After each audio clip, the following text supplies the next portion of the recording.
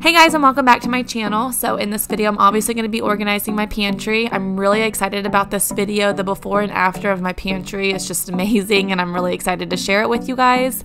I love to put out organization videos, but if there's other videos that you guys would like to see me put out, just leave a comment down below so I know what you guys would like to see from me. And if you enjoy content like this, don't forget to subscribe and give this video a thumbs up.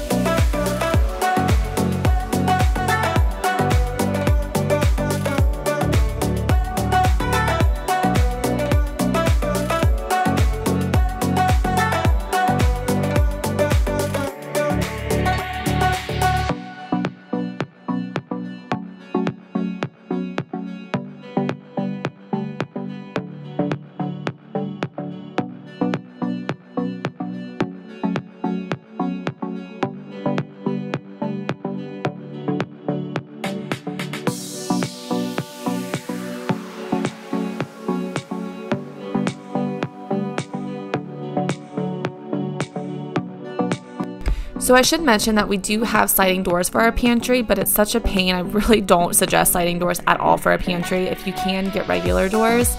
But we took them off for the purpose of this video, just to make the organizing process a little easier. So that's why you see the hardware on the floor.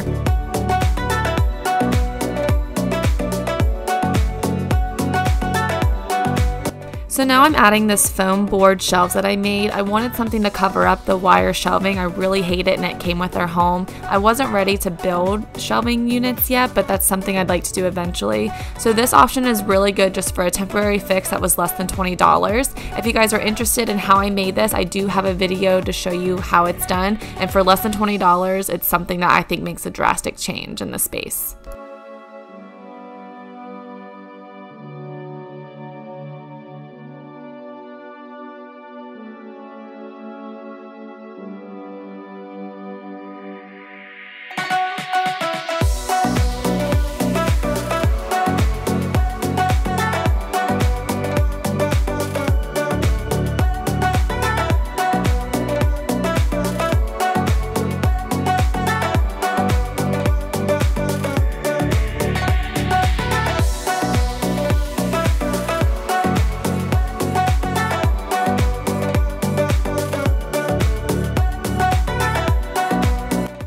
So I found it easiest to completely empty my pantry and add all the bins and storage items that I was using inside the empty pantry without filling them with food first. It just really allowed me to see where I wanted things to go, and it actually made it easier for when I did fill them with food, what to put inside each bin.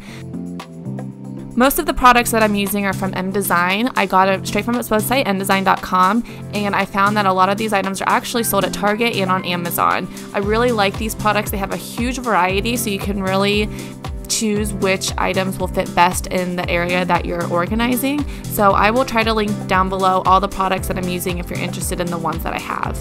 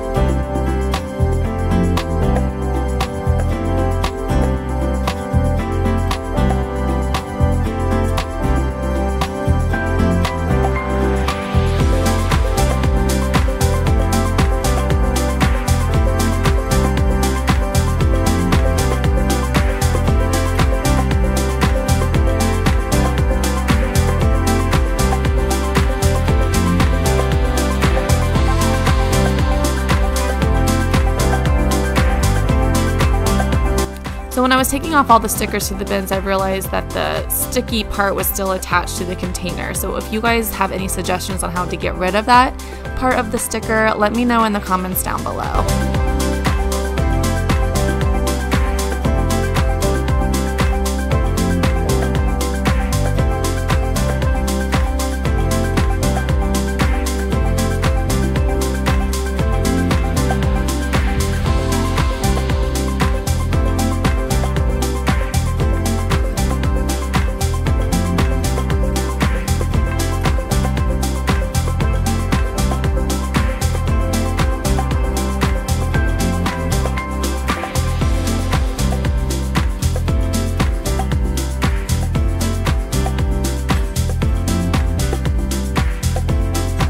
Now here's the best part of the pantry organization, is actually filling all of your bins and containers with the food items that you put in your pantry.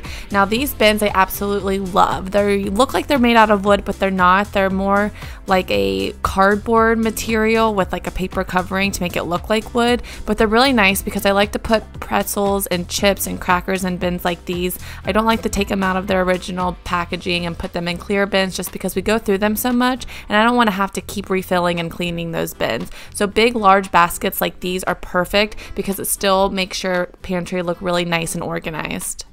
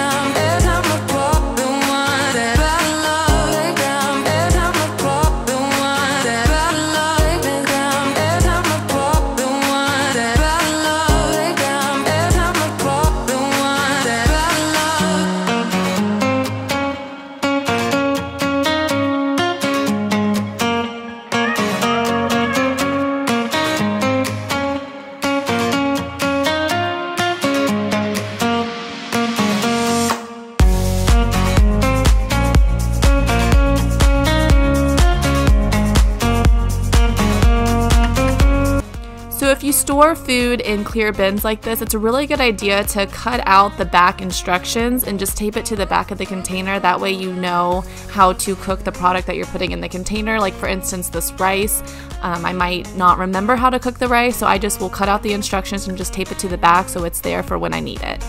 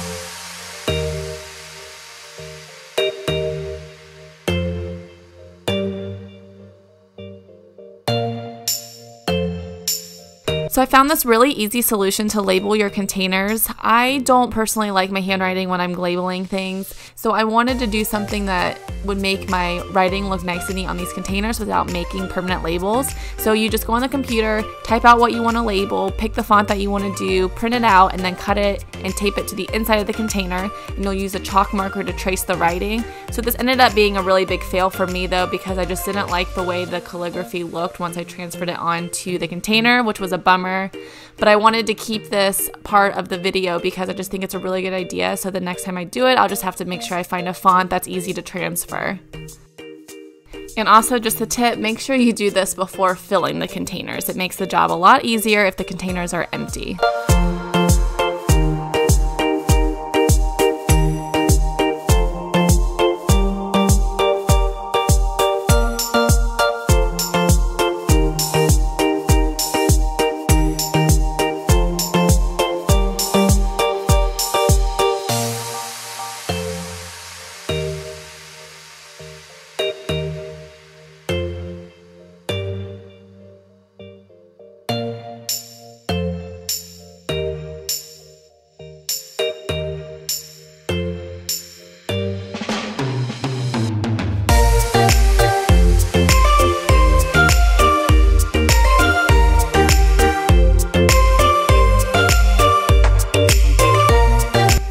So now you just see me handwriting everything that I basically just traced because I didn't like the way that the font turned out. But I want to add that this chalk marker is really nice because it literally just washes with water.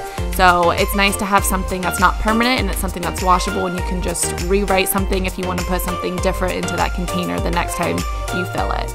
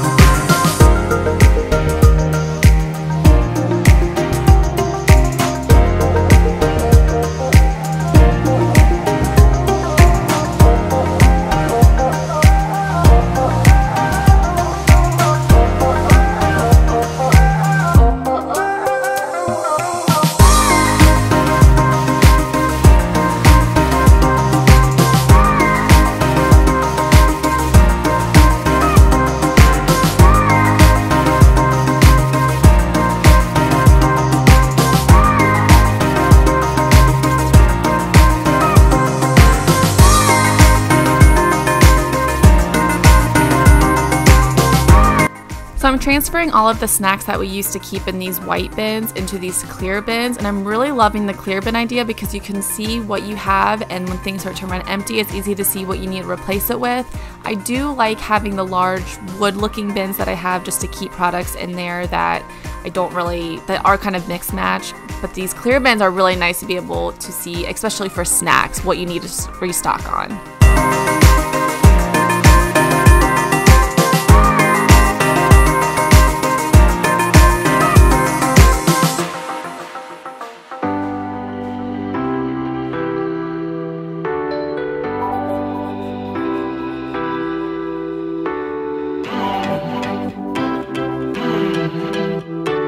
So I had a bunch of these small airtight sealed containers. I wasn't really sure what to do with them. They were too small to use for items like sugar and flour and, regular pantry items. But they do come in handy when you have a bunch of trail mix or mixed nuts or like small baking goods that you like to bake with. I used it for granola and just some like flaxseed and things that we like to put in our smoothies.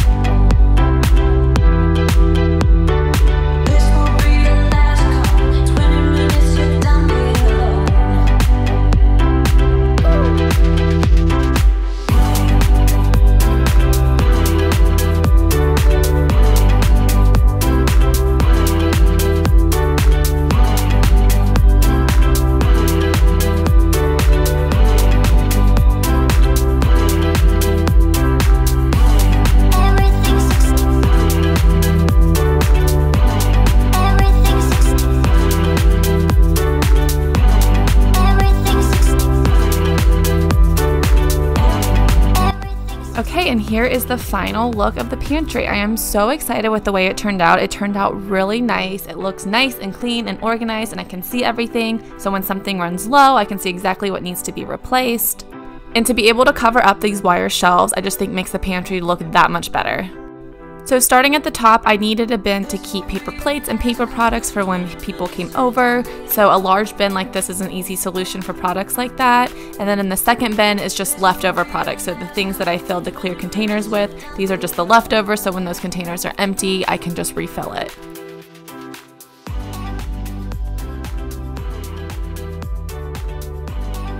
And these containers are actually from Walmart. I've never put cereal in airtight containers like this before, but I will say the cereal is still fresh. So I really recommend a product like this for your cereal, and it just makes your pantry look really nice overall. So these are the OXO brand containers, and I love them for, typical pantry items like you see here. I like that they're clear and you can see exactly what's inside. I like that you can write on them and they'll just wash off with that chalk marker that you saw me use earlier.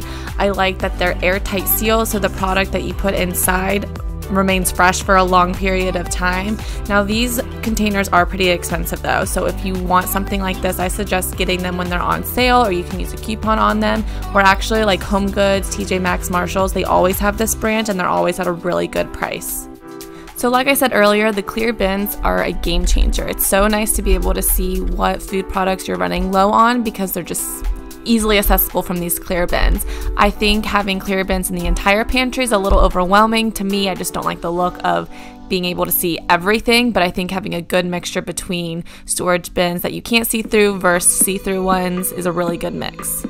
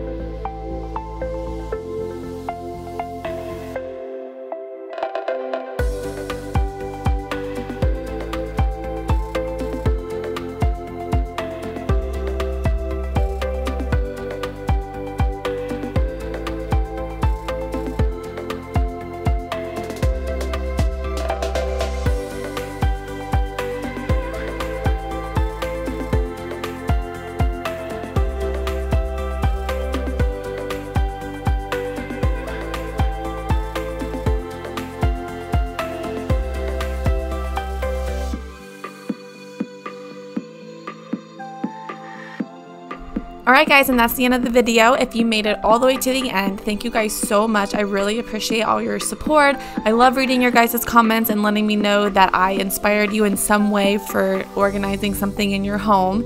If you guys want to see more content from me, don't forget, leave a comment down below on some things that you guys would like to see in the future.